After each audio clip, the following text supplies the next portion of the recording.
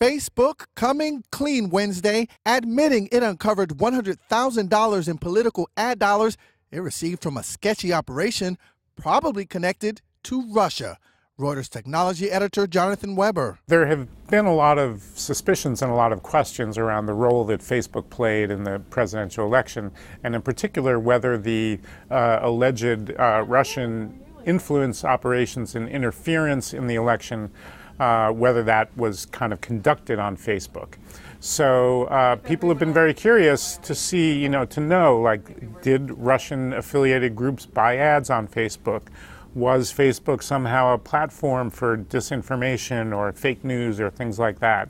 And Facebook now is saying yes. The world's leading social network making the admission after conducting an internal probe. So what did it find out?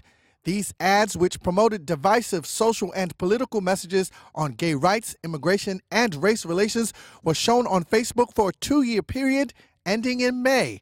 But that's not all. Then there was a second pot of money, another $50,000, which was spent directly on the election by individuals and entities in Russia, although Facebook does not know exactly who. So there's certainly indications here that indeed Facebook was a platform that was used by these Russian propaganda entities to try to kind of influence the election in some way. And so that certainly will be of interest to all the investigators who are looking into the 2016 campaign.